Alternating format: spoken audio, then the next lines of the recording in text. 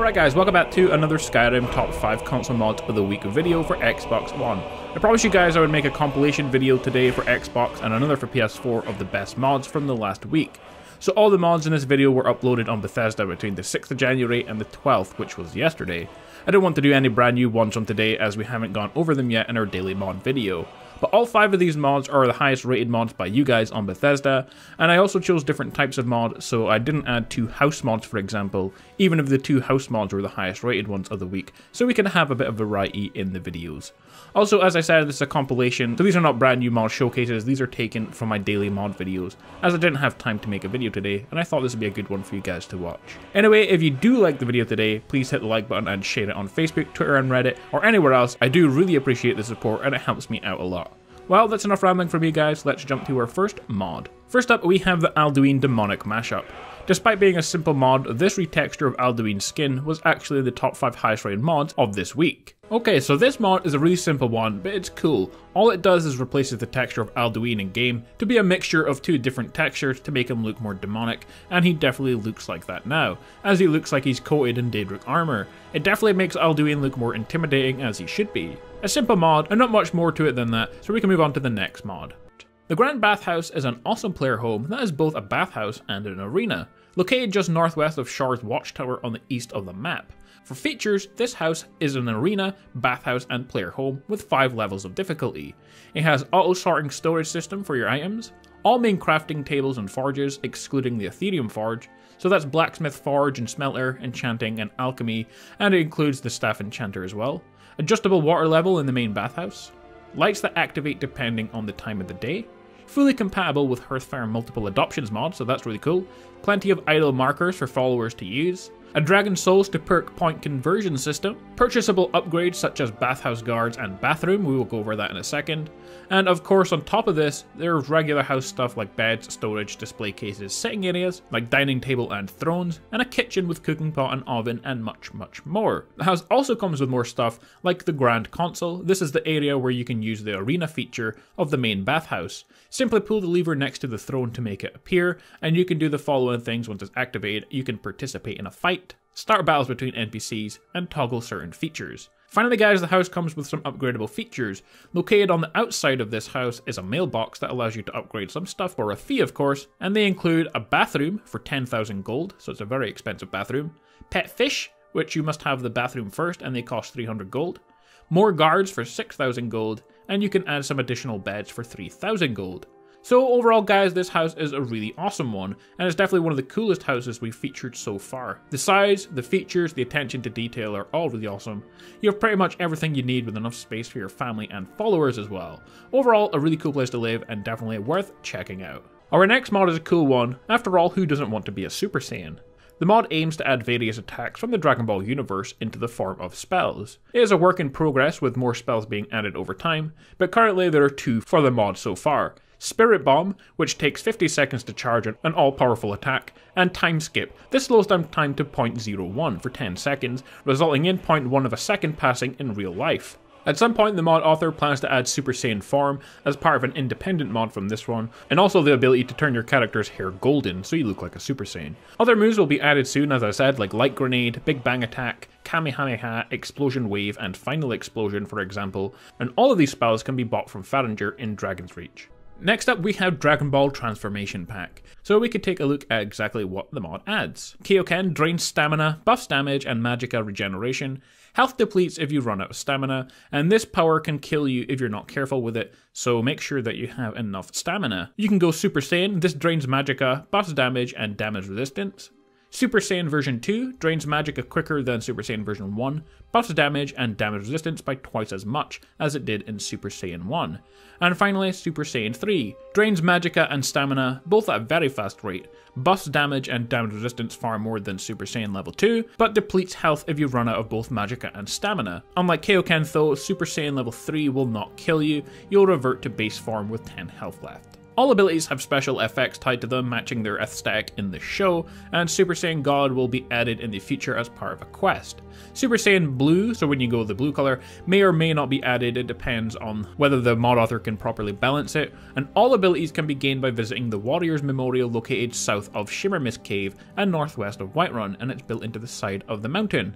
Kaioken is free, but the Super Saiyan forms can only be reached by praying at the shrine inside at a certain level, and it requires you to be level 30, and another 10 for each of the higher Super Saiyan forms. So if you wanted to play Skyrim as a Super Saiyan, then it's pretty much possible now with this mod and the Spell Pack mod from the previous video, and we're just waiting on some cool Super Saiyan armors now to go with them all. Well, that pretty much covers it for the Dragon Ball Transformation Pack mod. Our next mod is called Ymir's Edge, and it's an awesome looking weapon. This is a one-handed steel sword with a silver hilt. The sword is craftable at the forge and temperable at the grindstone. It has the same weight as a vanilla steel sword, and has the same damage and value as the vanilla ebony sword. Overall, there's not much more to say about this one, other than it looks really good, and it's definitely a big improvement from the regular steel sword. Our final mod is a really nice immersive one called Skybirds. One of Skyrim's most immersive mods, real flying interactive perching bird NPCs for Skyrim.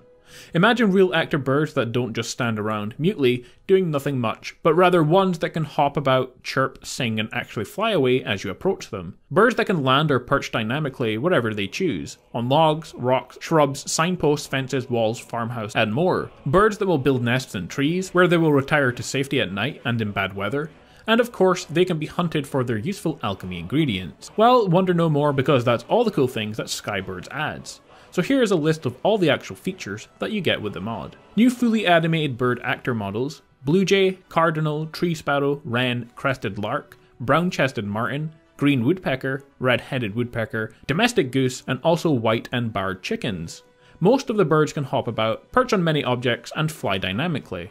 Each bird has custom actor sounds. They sing, chatter, and call out to their flock just like real birds do.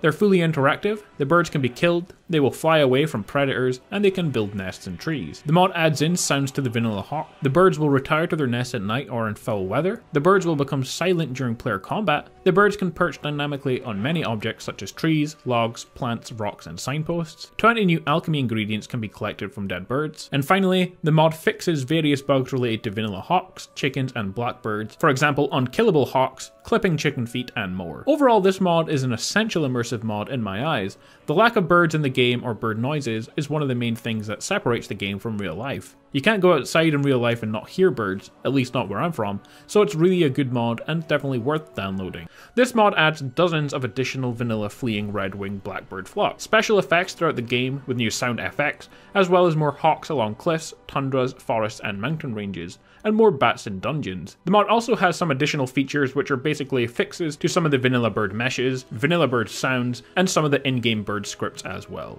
The Birds of Skyrim mod adds a wide variety of non-flying birds around Skyrim, as well as some flying seagulls and crows. All birds will sing, chirp, or cluck during daylight hours, while the rooster will crow at dawn and sunset. Seagull sounds markers have also been placed in the Solitude docks, daintily slowed and wreck of the Brinehammer, for added ambience. Most birds will run a short distance away if you get too close to them, so they should no longer block your path. If you're looking for any of the bird locations, then it gives you a list of all the locations where you can find some of the new birds. The bullfinch can be found outside the farms in Windhelm and in Dawnstar.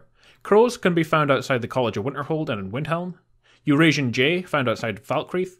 The kingfisher found near inland water sources, for example the water just beside Riverwood. Oystercatcher can be found northwestern coast. Pheasants, mostly found in the wilderness between Riverwood and Falkreath. Pigeons can be found inside and around cities like Markarth, Riften, Solitude, Whiterun, and Windhelm. The wood pigeon can be found in Falkreath and outside Markarth. The pine thrush is found in the Rift area. Sandpipers are found in the swampy areas of east of Solitude. Seagulls are found in the dock area of Dawnstar, Morthal, Solitude, and Windhelm. They're also found in the wild along the northern coasts. The red grouse and ruffed grouse are found in the plains between Whiterun and Rorikstead. Sprouse grouse are found beside the wilderness between Riverwood and Falkreath. The semi-coloured grouse are found in the border area between snowlands and drylands. I did look for this one for a while, but I couldn't find it. The white grouse is found in the wild in snowy areas. Hard to find, they're rare, and they blend in with the white of the snow. The snow bunting are found in Winterhold. Sparrows are found in different places around Skyrim. Ravens are mostly found east of Whiterun, and you can also find them in graveyards. Roosters are mostly found in farms, and baby chickens can be found in Riverwood, Iverstead, Solitude Farm, and Whiterun farms. So overall, all 3 bird mods are definitely worth adding to your game, as they are one of the better immersive mods to be added to consoles so far, and they don't really conflict with any other mod, and their file sizes are relatively small, so you don't have much reason not to add the mods to your mod library. Well guys, there we have it, 5 of the best mods of the week, and we had slightly more than 5 as the birds mod actually counted as 3 separate mods, and we had 2 Dragon Ball mods together as well. I thought they were worth putting together. If you enjoyed the video though guys, like, comment and subscribe. I'll be back later with another 5 best mods of the week for PlayStation 4, and that's coming out later today. Until then, have an awesome day guys, and I will see all of you guys later.